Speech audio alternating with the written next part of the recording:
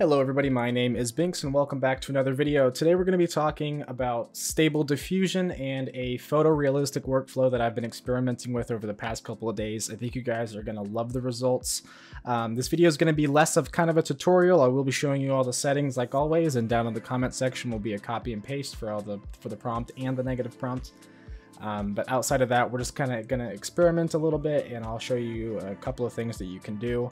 If you're ever confused about any of the things that I'm doing in this video, I have a link up in the top right with a playlist of all of my stable diffusion videos, so feel free to check that out, subscribe, comment, like for more, and let's get right into it. So one of the first things I've been changing up over the past couple of days with my stable diffusion prompts is I've gone from less of a keyword approach and more towards something that would be closer to a large language model. I've been messing a lot with GPT-3 and ChatGPT from OpenAI, and that's been a lot of fun. So similar to how those sort of prompts and text completion works, I wanted to take something that was more of an English structured sentence into stable diffusion and see how it did, and I've actually been getting some really great results from that. I can also go ahead and paste in a negative prompt here, so I'll just go ahead and throw that in there real quick.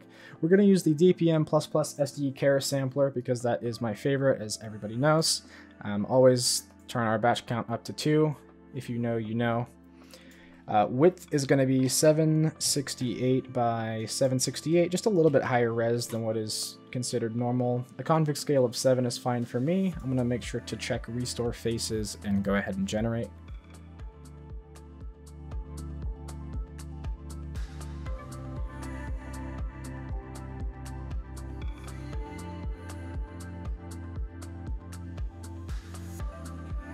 Alright, so our images are finished, and before we even say anything else about them, they're obviously stunning, and you might be wondering, Binks, can I just load up whatever version of Stable Diffusion, 1.4, 1.5, 2.1, and do this? No. Sadly not. You would have to download this model that I'm using today, which is Realistic Vision version 1.2. Link will be down in the description. It's from Civet AI. A couple of words of warning though, just be careful, there is NSFW content on the site, and if that's not what you're looking for, then it can be kind of in your face, and you can disable all of it, but like I said, it's a little forward. Big shout out to SG161222, you're the best. This 1.1 and 1.2 models have both been great, and there's a lot of inspiration here on this site if you guys are interested. It's a 3.8 gig download, not too shabby considering some of the bigger models are closer to 7 to 10 gigabytes. So for what it does, it is really great. There's a couple, the only con that I've found so far is that it likes to generate similar faces, even particularly when you do an image to image with too high of a denoising strength. If you give it too much freedom, it really likes to drift away from the original subject and kind of head towards one of its training images. I think that could be solved in future updates, so just keep an eye out for this page, and if there's ever an update, I'll probably do a video on it as well. Okay, so let's get back into Stable Diffusion here. As you can see, these results are absolutely astonishing. They're great. And right here, just off the bat, we could send any of these over to an upscaler and, you know, go from there. But what I want to do is kind of learn a little bit more about Realistic Vision and the way that it ticks, so we're going to start modifying these prompts a little bit. The negative prompt seems to have done its job rather well. I don't see any really obvious, there's maybe a weird thing with the eyes here, but that might be a perspective shift thing. Honestly, these images are great, so I'm just going to change this prompt up a bit.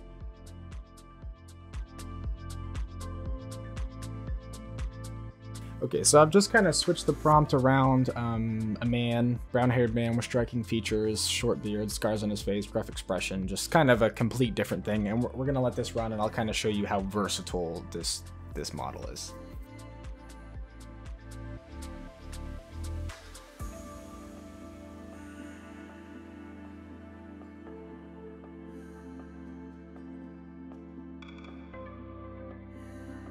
All right, and there we go. We've generated 2 more images, this time of a male. It seems like we've got either once it's trying to do a tattoo or maybe hair.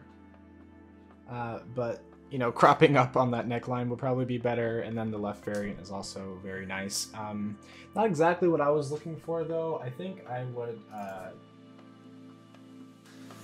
delete this last line and let that rip again.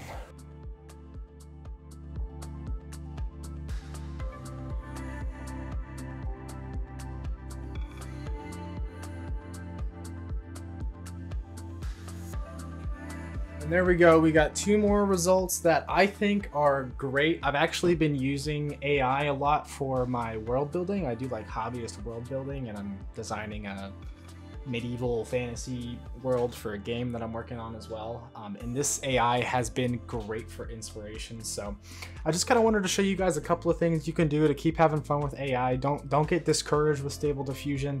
It does take a little bit more time to get used to and kind of understand, but I'm going to keep the content coming. If you haven't seen all my other videos on it, please take a look at those. I've had a lot of people say that they've been extremely useful for them.